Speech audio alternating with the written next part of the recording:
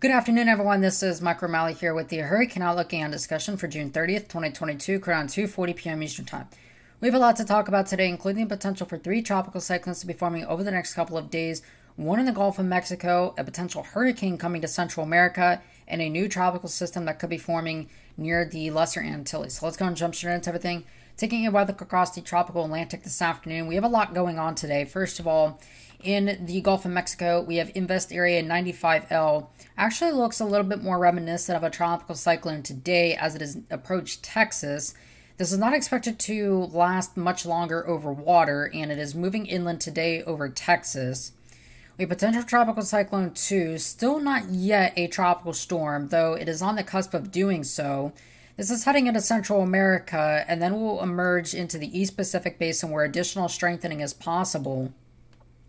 And then we have another tropical wave out here nearing the Lesser Antilles. This will be moving north and west over the next couple of days and could also develop, but development chances have waned with this system in recent days. Looking at the overall graphical representation of everything, again, this is invest area 95L, still only a 40% chance, but I do think those chances should be a little bit higher. Potential tropical cyclone 2, 90% chance, and here is this little wave out here. Only a 10% chance over the next couple of days as this kind of meanders and drifts around towards the northwest. Additional development will be unlikely due to some pretty strong upper level winds that will be cutting across this area as the system approaches. Looking at invest area 95L today, again, the overall structure looks a lot better today than it has in recent days. We actually have a lot more shower and thunderstorm activity, especially on the eastern side of the circulation, which is located right in about this region here. And overall today, this actually looks a little bit more of a healthier signal. If we look at the recon plane that was in there, we did kind of find that, again, there is somewhat, the wind pattern is a little bit wonky here, but there could be a low-level circulation that might be trying to form in this convection over here. And then we certainly have multiple wind shifts that are occurring over here, kind of where maybe we would expect a circulation to be at this point. So this is probably at least maybe 60% there in the way of being near a tropical, depression or storm.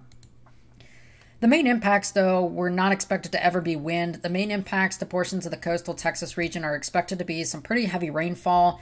Rainfall amounts here, especially near Houston and surrounding coastal regions here, could be probably around about 4.5 to 5, maybe even some amounts that are pushing about 6 inches in spots over the next couple of days.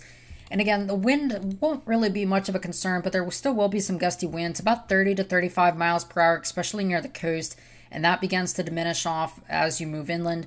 This low pressure, though, will be moving inland, and while it will be weakening, still could bring some inclement weather to portions here of mid-central Texas. Switching gears, looking at potential tropical cyclone 2, again, today we noticed that there's just kind of everything wrong with this that you could ever kind of imagine. First of all, the storm had a lot of convection yesterday. Now it doesn't have convection, but now it has a low-level circulation. So to make sense of all of this, really that this is trying to generate thunderstorm activity. Now, this has moved over land, and because of the interaction here with portions of the northern coast of South America, it's going to take a little bit of time for this to actually generate thunderstorms near this center, because that translation between mixing out that dry continental air, from South America to now being able to generate thunderstorms on its own because of the moisture from the surface and latent heat release, that's going to take a little bit of time. If we actually look here at the visible satellite, the zoomed in picture here, we notice that that's not really occurring. There is some agitated cumulus in here.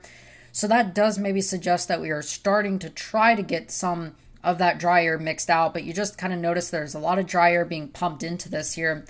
The recon plane from earlier today was able to find strong tropical storm force winds here, or modest tropical storm force winds rather, on the northern side of that circulation. There is somewhat of a closed low-level circulation in here, so it's still a bit troughy, but there is at least enough of what would be classifiable as a low-level circulation, but pretty weak winds at that. At this point, but this will be moving towards the kind of the west and then the southwest over the next couple of days. This is actually expected to become a tropical storm later today or tonight and then make landfall probably tomorrow evening or very early Saturday morning along the coast here of Central America and Costa Rica. Tropical storm warnings have been issued for most of this area with a hurricane watch in effect for where the storm's core can make landfall. This could be near hurricane intensity as it does so. However, again, I'm not really so sure at this point that will be at hurricane intensity, but it certainly could be near. And then very interestingly, this is actually not expected to weaken much because it will be going over one of the biggest lakes here in Central America. This actually might be able to maintain or perhaps even strengthen what's called the brown ocean effect. And it is very interesting, but this could actually strengthen while over land. And it is expected to remain a tropical storm, and therefore there are now tropical storm watches issued on the other side, on the East Pacific side of everything. Then this will make that full crossover and strengthen into a hurricane as it moves away from coastal Mexico. So if we look here at what the actual hazards are, again, looking at the watch warning map, we have hurricane watches in effect for near where the core of the storm will make landfall. And then we also have tropical storm warnings in effect for portions right up to this big, large lake here. And then, of course, portions of Costa Rica as well. Tropical storm watches surrounding everything, and these will likely be filled in with tropical storm warnings over the next couple of days. Looking at the HWAR forecast, again, just kind of to give an idea of where things will go and how strong things will get. Well, this is the HWAR forecast here. So this is the 12Z run. Looking at the 200 millibar wind pattern, so we're looking at the upper level winds here. Now, generally notice that today, again, the storm is now beginning to enter a little bit more favorable environment. There is still some shear around because it is displaced to the north from this upper level high that generates outflow and is able to get a storm strong. In this case, it's actually a little bit displaced, so there is a little bit of easterly shear still in this region. However, this will be moving into a more favorable environment by the end of today and into tomorrow again. This is about 8 a.m. tomorrow morning.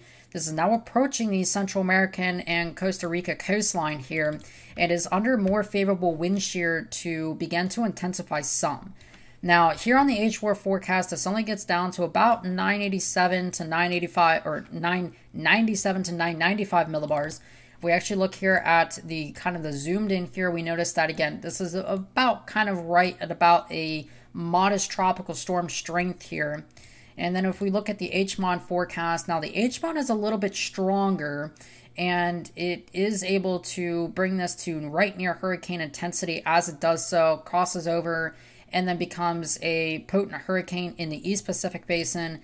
And that is certainly echoed here by the HWARF as well. Now, again, depending on how this interacts with land, this may still be pretty close here to Central America and Mexico as it begins to cross over into the East Pacific. So we actually may see additional tropical storm watches and warnings posted for some of these areas over the next couple of days as this begins to approach.